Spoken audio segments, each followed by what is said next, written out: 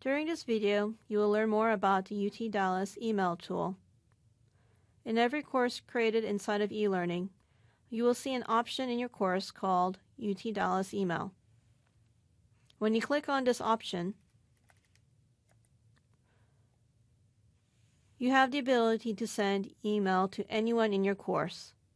This includes all users, all groups, teaching assistants, all student users, instructors, and etc.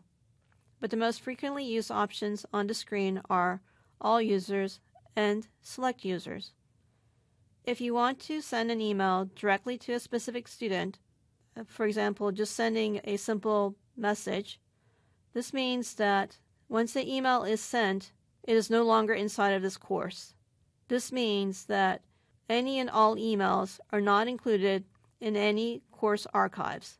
Because email is sent to the user's NetID, once you send an email to one of your students, the student receives your email and then replies back to your UT Dallas EDU account.